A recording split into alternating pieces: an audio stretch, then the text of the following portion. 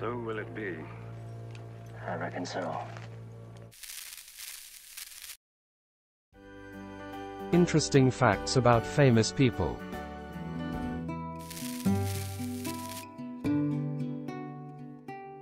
Real Native American actors in westerns.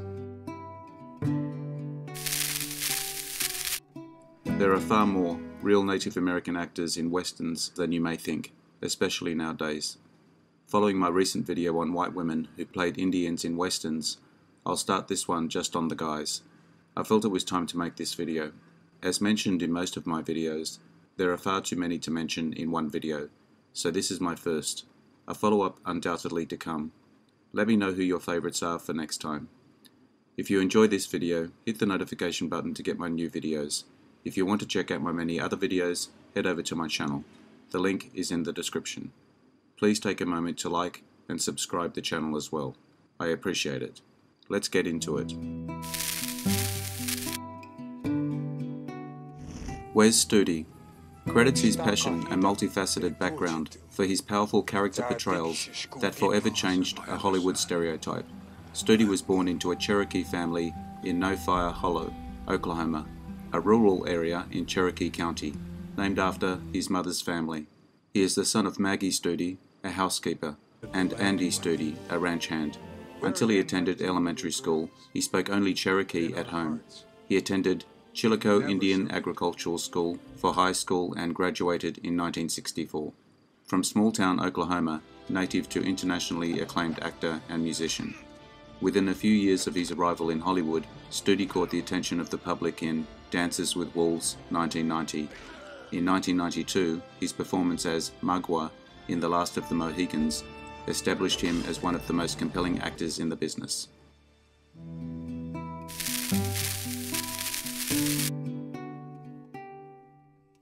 J. Silverheels, born Harold J. Smith in Canada, on the Six Nations of the Grand River, near Hagersville, Ontario. Grandson of Mohawk Chief A. G. Smith and Mary Wedge, one of the 11 children of Captain Alexander George Edwin Smith, and his wife, Mabel Phoebe Dockstader, maternal Mohawk and paternal Seneca. He was a star lacrosse player and a boxer before he entered films as a stuntman in 1938. He worked in a number of films through the 1940s, before gaining notice as the Oscola brother in a Humphrey Bogart film, Key Largo. Some of his later westerns: Santee, 1973, as John Crow; The Man Who Loved Cat Dancing, 1973, as the Chief; Indian Paint, 1965, as Chief Hevatanu; Walk the Proud Land, 1956, as Geronimo; Return to Warbo, 1958, as Indian Joe; The Lone Ranger and the Lost City of Gold, 1958, as Tonto. Let his magic tell us who raids the ranchers, steals their horses and cattle. We wish to know these things. We do not want war. Russell Means was born an Oglala, Lakota Sioux Indian in Porcupine, South Dakota, on the Pine Ridge Indian Reservation. His mother was a Yankton Dakota from Greenwood, South Dakota, and his father was Oglala Lakota. He was the first national director of the American Indian Movement, AIM, in which role he became prominent during the 1973 standoff with the US government at Wounded Knee. A few westerns of note: The Last of the Mohicans, 1992, as Chingachgook; Wagons East, 1994, as Chief; The Pathfinder, 1996, TV movie, as Arrowhead; Wind River, 2000, as Washakie.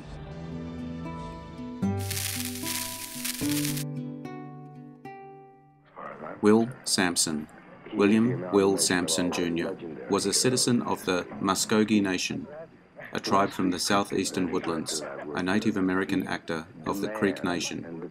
Sampson's big break came from his memorable role in One Flew Over the Cuckoo's Nest, 1975, opposite Jack Nicholson. He also starred opposite Clint Eastwood in the western The Outlaw Josie Wales, 1976. He had supporting roles in Orca, 1977.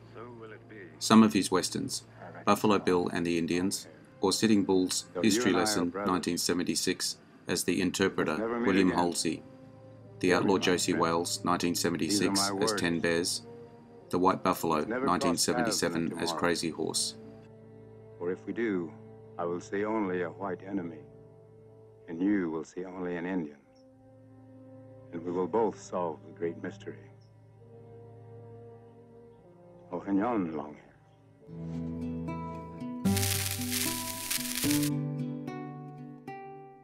Chief Dan George, born as Geswanuth Slahut in North Vancouver. His English name was originally Dan Slaholt, the son of a tribal chief on Burrard Indian Reserve, number 3. He is the only Aboriginal actor in Canadian history to date with the right to use the title. The surname was changed to George when he entered a residential school at age 5. He worked at a number of different jobs, including as a longshoreman, construction worker and school bus driver, and was band chief of the Tslil Watut Nation from 1951 to 1963, then called the Burrard Indian Band. Starting late as an actor, some of his westerns: Little Big Man, 1970, as Old Lodge Skins; Alien Thunder, 1974, as Sounding Sky; The Outlaw Josie Wales, 1976, as Lone Watty. Graham Greene. Greene is a Oneida, born in Oshwekan, 1952, in Six Nations Reserve, Ontario, Canada. Before moving into acting, he worked as a draftsman, steelworker and welder. He is an actor and writer, known for The Green Mile, 1999, Wind River, 2017, and Dances with Wolves, 1990. He has been married to Hilary Blackmore since December 20, 1990. They have 2 children. Just a few of his westerns: Dances with Wolves, 1990, as Kicking Bird; Thunderheart, 1992, as Walter Crowhorse; Maverick, 1994, as Joseph; Wind River, 2017, as Tribal Police Chief Ben Shoyo. And the state police have no jurisdiction on the reserve, and they have no jurisdiction off the reserve. So the FBI have to intervene on that.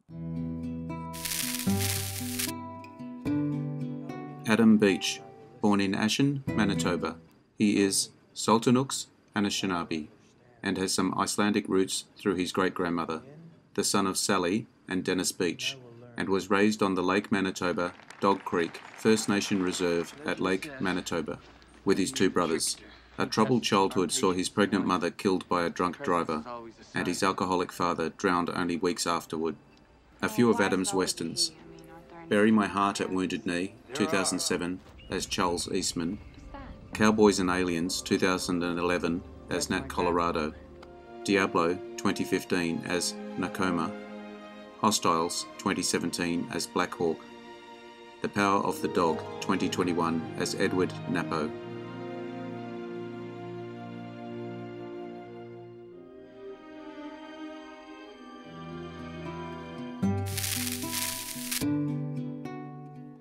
Floyd Red Crow Westerman, born on the Lake Traverse Indian Reservation, home of the Sisseton Wapeton Iota, a federally recognized tribe that is one of the sub-tribes of the Eastern Dakota section of the Great Sioux Nation, located in the U.S. state of South Dakota. His indigenous name, Kangi Duta, means red crow in the Dakota language, which is one of the 3 related Siouan languages of the Great Plains. An actor and director. Some westerns: Dances with Wolves, 1990, as 10 Bears; Son of the Morning Star, 1991, TV miniseries, as Sitting Bull; Grey Owl, 1999, as Pow Wow Chief; Hidalgo, 2004, as Chief Eaglehorn; Comanche Moon, 2008, TV miniseries, as First Old Comanche.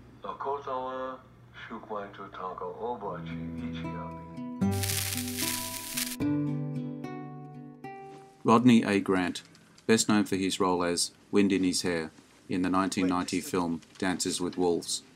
Grant was raised on the Omaha Reservation in Macy, Nebraska. After his biological parents abandoned him, his grandparents raised him from 6 months of age until 1982. Besides Dances with Wolves, he has also appeared in films such as Wild Wild West, Geronimo, An American Legend, White Wolves 3, Cry of the White Wolf, Wagons East, War Party, and Powwow Highway. He portrayed Chingachgook in the syndicated television series Hawkeye, and also had guest roles in television series such as Due South. He also portrayed the famous warrior Crazy Horse in the 1991 television movie Son of the Morning Star.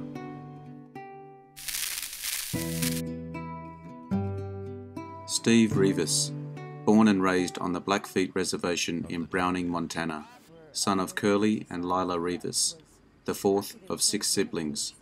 Reavis' first acting role was in 1988 in the Universal Studios film Twins, starring Arnold Schwarzenegger and Danny DeVito. Following Twins, he was cast in a non-speaking role as a Sioux warrior in the 1990 Kevin Costner film Dances with Wolves. Reavis was then cast as Chato, an Apache scout in Geronimo, an American Legend, with fellow native actor Wes Studi. In 1995, Reavis played Yellow Wolf in Last of the Dogmen alongside Tom Berenger and Barbara Hershey. He appeared in the critically acclaimed 1996 film Fargo, as well as the made-for-television movie Crazy Horse. Reavis appeared in 2003's The Missing, in the 2005 remake of The Longest Yard, and in 2005's miniseries Into the West.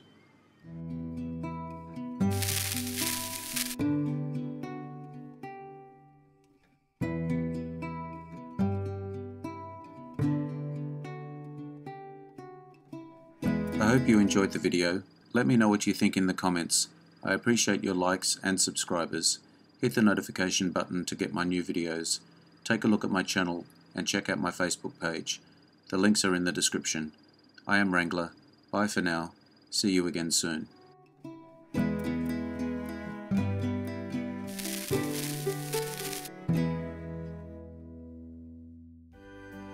Interesting facts about famous people.